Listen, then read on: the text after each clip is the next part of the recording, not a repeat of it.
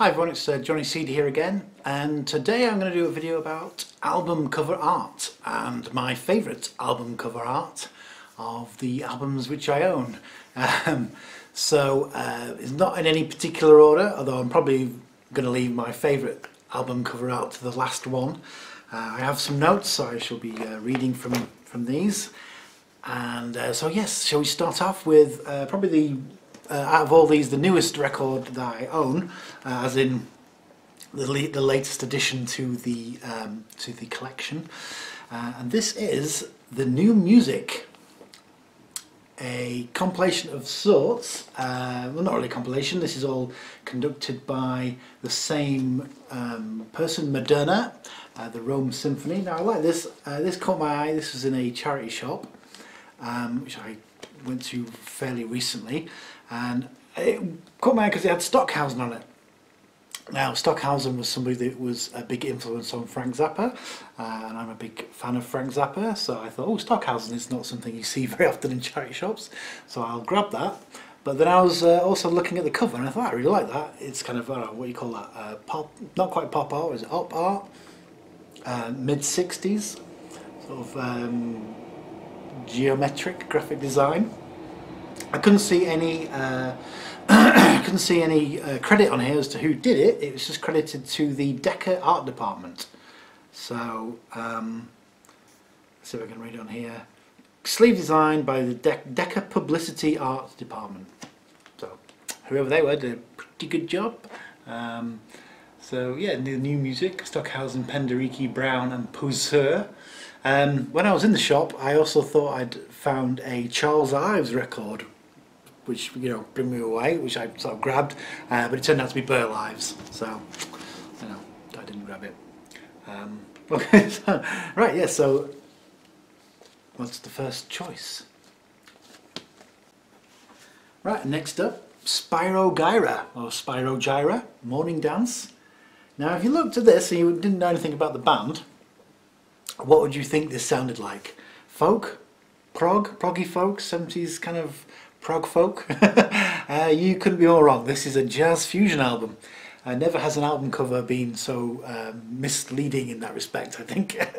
But isn't that fantastic? Let's look at the detail on it. Now I remember this, this was one of my brother's albums. He used to have this on his wall. Reading here, this is from 1979, and the artist is David Hefferman, who did quite a lot of other illustrations for some album covers. He did an Anthrax one, and he also did something on Physical Graffiti. He's credited as being an artist on there. Now I know the front cover of Physical Graffiti is a photograph of a brownstone in New York, I think it was. But I think he did the lettering inside the windows. But yeah, isn't that good?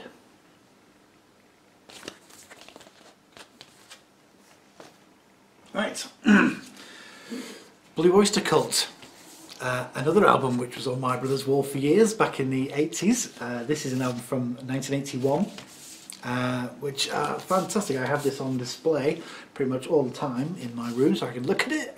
This is Fire of Unknown Origin, and the cover artist is Greg Scott. But yeah, so I love the rather literal interpretation of the band's name. But just that blue colour, I really love it. Fantastic. And there's the reverse. Okay, and talking of Frank Zappa, this is the Man from Utopia album, with cover art by Tonino Liberatore, who was probably most famous for the character Rank Xerox, which appeared in books of his own. It also appeared in the Heavy Metal magazine, which that seems to crop up quite a lot in my videos. So this is his version of Mr. Frank himself. Now this is supposed to be a reference to some gigs in Italy. I know the one on the reverse is a reference to a gig in Palermo where there was a riot. I think someone set off a flare, as they wont do in Italy. And the front cover is, I think, a reference to another gig where there was lots of mosquitoes, hence the fly sweater. But as well as being one of my favourite album covers, this is probably one of my favourite Zappa albums. It's got things on it like Cocaine Decisions, The Dangerous Kitchen, and Tink Walks and Mark, The Radio Is Broken. They're just all on side one. Big influences on me, the Dangerous Kitchen and The Radio Is Broken.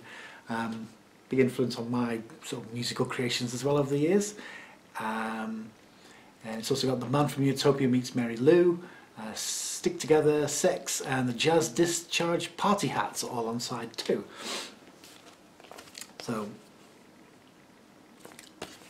excellent cover, excellent album. So we're down to the last 2.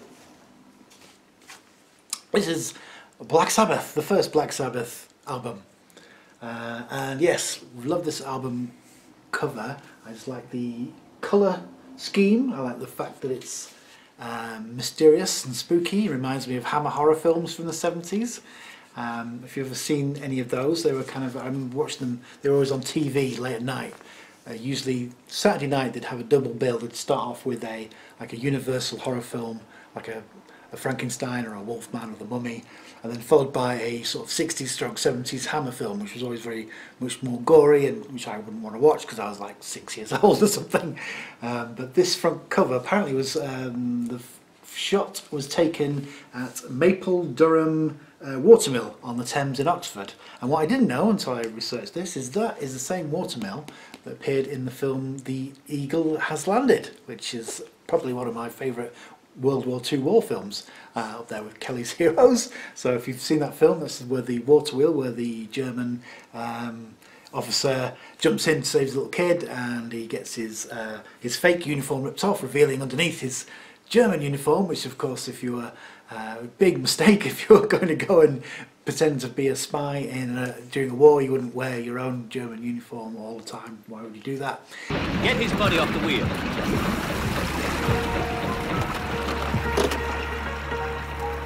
Father, look at that uniform. But never mind. Anyway, back to the front cover. Probably no one knows who this is. This woman here. Apparently, she was just an actress who was just hired for the day, and no one can remember her name. Apparently, somebody approached Geezer Butler in the 80s and claimed to be this woman, but there was no way of proving it. So yeah, just if ever an album did sum up what the music would sound like, I think this is probably going to be a good candidate for that. Excellent. And this is just the NEMS version, it's not a Vertigo one. But yeah, this was a charity shop find from a couple of years ago. I think this was £1. So, right. And number 1, Led Zeppelin 3 with the spinny disc cover. This one does move. I'm a bit reluctant to do much moving around because there's faint traces of the shrink wrap still on this. This is not our first issue though, but this is a very early reissue. Bask in its glory.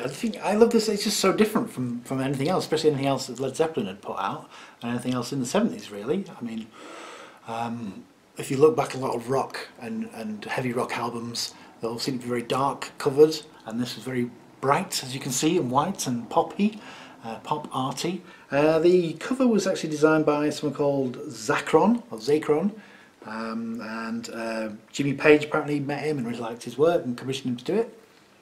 So, and it was Jimmy Page apparently had some ideas about crop rotation charts, which is hence why the spinning wheel thing. So yes, my favourite all-time album cover of all time is Led Zeppelin 3.